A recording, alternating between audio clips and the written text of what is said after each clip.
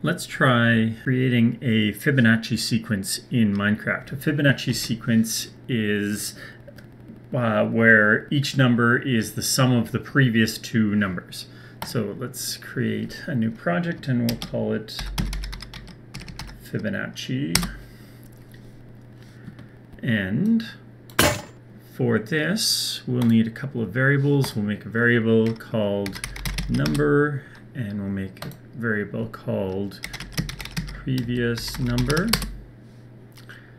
And we'll start out by setting the previous number to 0 and setting the, whoops, no, we don't want that. Let's duplicate that. And we'll set the number to 1, and that's how we'll get started. And then to display the numbers, we'll have the character say the number. Now, that's not actually going to go through the sequence, but let's put this inside a loop. Maybe we'll repeat it 10 times so we get 10 Fibonacci numbers. So we're going to say the number, but then we need to do a little bit of math of adding the two of those together. So if we grab this math block and the two variables, so number plus previous number, and we'll need to create a new variable for that, and we'll call that variable sum.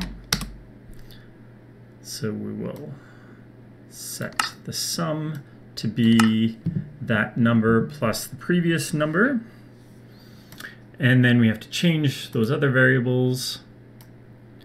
We have to set the previous number to be equal to what the number was, and then set the new number to that sum.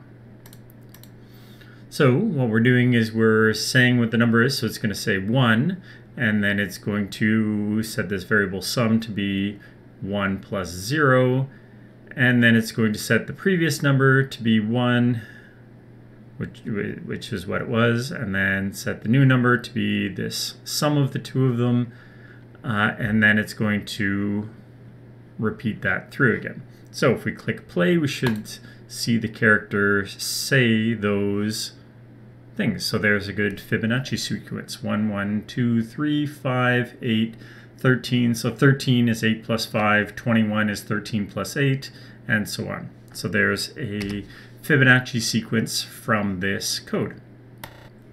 But of course, the cool thing about Minecraft is we can build some blocks as well once we have these numbers.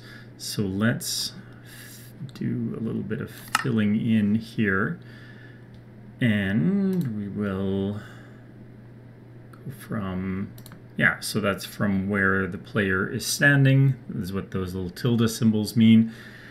We'll also need another variable to say the position, and we will set that position to be 1 in front of the person who is the character here, and then each time we will change the position by 1. And we need to put position, let's put it in that X there. And then we want the sum to be the height. So, and maybe, well, that'll go from 0. We need to start off, 4 is the ground. Actually, let's say 5, and then let's do a little math here as well of sum plus 5 is where we're going to build it up to. So let's see what that ends up looking like. So we see it said those Fibonacci numbers. Oh, and it was from where I was standing, so it came above my head. But anyway, that worked out. We have the Fibonacci sequence of heights there, and of course it quickly gets very tall. So we don't actually need to do this. We can say 0 is where I'm standing, and we can just say sum like that. And then if we play this again, we get the Fibonacci sequence from where I was, And because where I was standing, it couldn't put blocks.